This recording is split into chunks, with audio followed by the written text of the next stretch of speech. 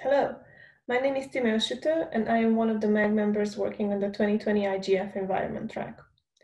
Transcending sectors and regions, climate action is an issue that all stakeholders have committed to, but one that calls for truly integrated and innovative solutions. The internet and digital technologies have a powerful impact to help advance the goals of the UN 2030 agenda. They connect people, initiatives, and resources across the globe, opening up relationships, information, and avenues for collaboration.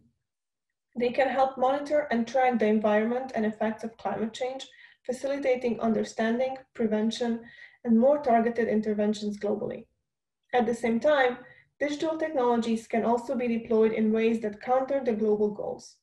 While the ICT sector currently performs better than the wider market, the sector's expected growth poses its own challenges on energy use and carbon emissions, as well as negative externalities such as increasing resource consumption, pollution associated with manufacturing, and e-waste. There is an urgent need to identify and address the cases in which the development and use of the internet and ICTs, as well as related devices and services, might have adverse environmental impacts. The IGF 2020 Environment Track will explore the relationship between the internet, digital technologies, and the environment to better understand how these technologies can contribute to a more sustainable future. The Environment Track aims to explore three main policy areas. First, how can the benefits of the internet and digital technologies continue to be harnessed while at the same time reducing their environmental and climate impacts? Second, how can the internet and digital technologies be further developed and leveraged, particularly by sectors that traditionally have not considered themselves to be stakeholders in digital and internet policy, such as the agricultural sector, construction industries, and retail supply chains, to aid in combating climate change and environmental degradation and promote sustainable, inclusive economies.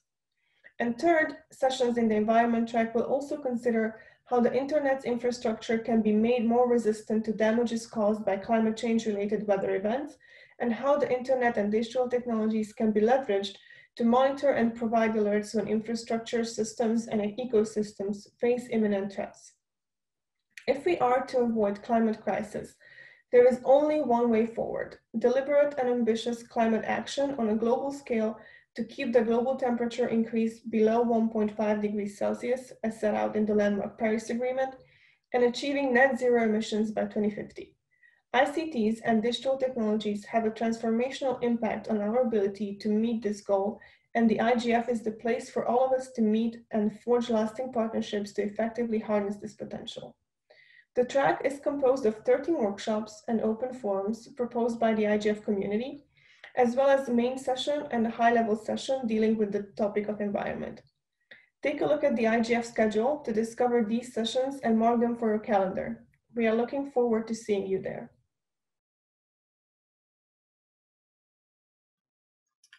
Trust has been a topic widely discussed at the IGF over the years. For 2020, the track received 98 workshop proposals, and 33 of them were included in the program, alongside another 35 sessions under the Trust track on a variety of session formats such as open forums. As in previous years, cybersecurity and digital safety continue to be of concern, and the security, stability, and resilience of the Internet is a recurring topic. Two issues are of growing interest this year, reflecting geopolitical developments. One is the concept of digital sovereignty and a trend towards internet fragmentation. The other is the growth of misinformation online and the impact that can have on trust in the media and in electoral processes worldwide. We have clustered the policy questions based on three main areas clearly identified in the proposals included in the trust thematic track. The first cluster refers to a fundamental requirement for an effective online experience, that the infrastructure, systems, services, and applications that make up the Internet be secure, stable, and resilient. So, what are the building blocks that will ensure robust Internet operations, use, and growth to fulfill such requirements as the threat landscape is constantly evolving? Secondly, to enable everyone to trust their access to the Internet will be beneficial, safety is paramount. Respect for human rights and the protection of the marginalized and vulnerable are crucial ingredients. So, what exactly can stakeholders do to create an internet that is a safe and secure space for all and minimizes the risks and potential harm to users? The third and final cluster covers how finding solutions for these issues often requires a trade off between the wish for absolute security and the desire to protect a wide range of freedoms and rights that have a representation in the real world. So, how can we foster a dialogue between stakeholders where fear and misunderstanding are replaced by mutual trust and recognition of our various roles in tackling these serious safety and security challenges? Trust is indispensable if we want to be able to enjoy a safe, healthy, and empowering digital environment. Good day. My name is Paul Rowley. I'm a member of the IGF MAC and one of the co-facilitators for the Inclusion Track. The primary aim of this track is to engage the Internet governance community on the issues, challenges, and solutions for the achievement of an equitable and inclusive Internet. For the 2020 virtual IGF, the MAC received 70 workshop submissions, of which 18 were selected and form part of this track. The tracker aims to engage you in the discussions and dialogues on topics such as local content and language diversity, availability, affordability, and access of infrastructure, design and policy for social inclusion, digital literacy and capacity building, the digital economy and emerging technologies, as well as governance and policy. What do we mean by inclusion? Inclusion is about ensuring those with limited or no access to the internet, such as the unserved and underserved communities, as well as those for which the internet is not accessible, for reasons such as gender, disability, literacy, affordability, and infrastructure, are now included and have equal opportunity to be meaningfully connected to the internet. Inclusion is also about the activities related to the achievement of an inclusive information society, about engaging all stakeholders, ensuring everyone's voice is heard and treated equally in the decision-making process, and ensuring that everyone has the right access, skills, and motivation to reap the social benefits of going online. Inclusion is a key contributor towards a stronger economy and enhanced economic development through shared wealth, shared employment, and equal opportunity for all. It is an enabler towards the fulfillment of the United Nations 2030 Agenda for Sustainable Development.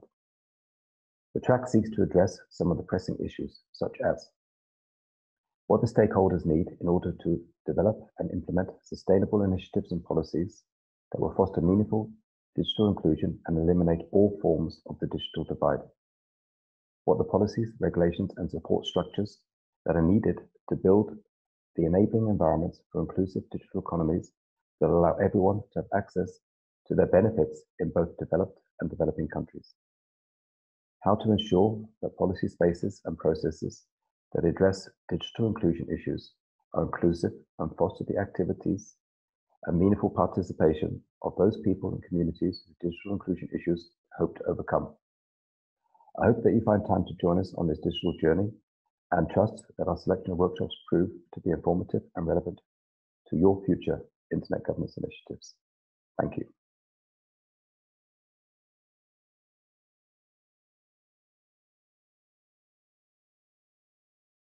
The data track will provide for discussion on the fundamental challenge of ensuring the benefit of the data revolution to contribute to inclusive economic development while protecting the rights of people.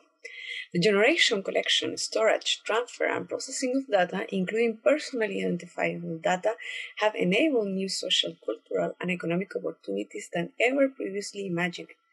At the same time, the massive collection, transfer, and processing of data through the application of data-driven technologies by public as well as private entities pose challenges around privacy, freedom of expression, and the exercise of other human rights.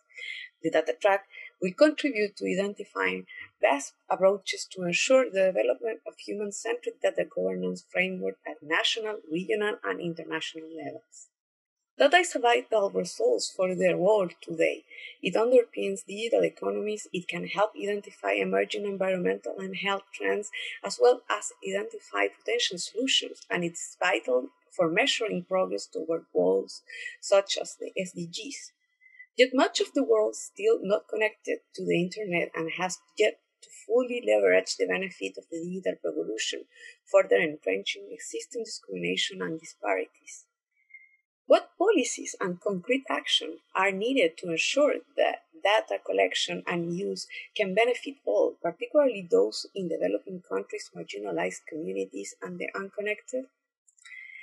The borderless nature of the Internet means local data can travel across the globe in seconds, and yet international and national legal and regulatory frameworks have lagged behind in ensuring that human rights and protection available to citizens in the real world are also available in this new world of internationalized data flows.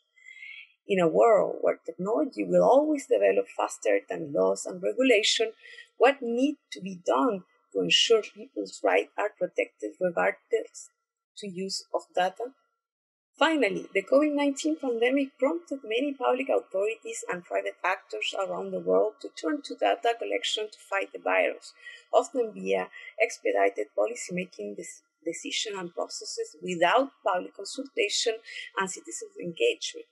Post-pandemic, however, it remains to be seen how the increased collection and use of data by public authorities and private sector during the pandemic might be used to inspire further innovation in data practices for the good of all, or how it might be used to deepen surveillance of citizens and human rights exercise threats.